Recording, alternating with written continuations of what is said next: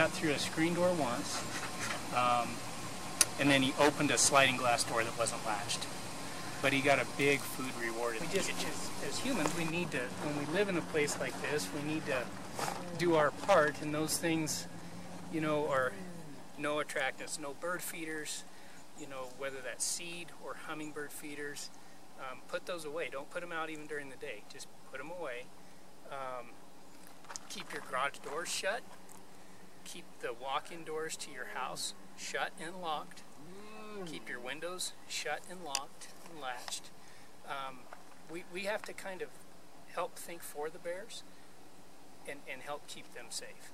Now sometimes bears are just going to be bears, and when that happens we will deal with it, but most of the time it starts because people aren't doing what they're safe. So. And then there's the moose.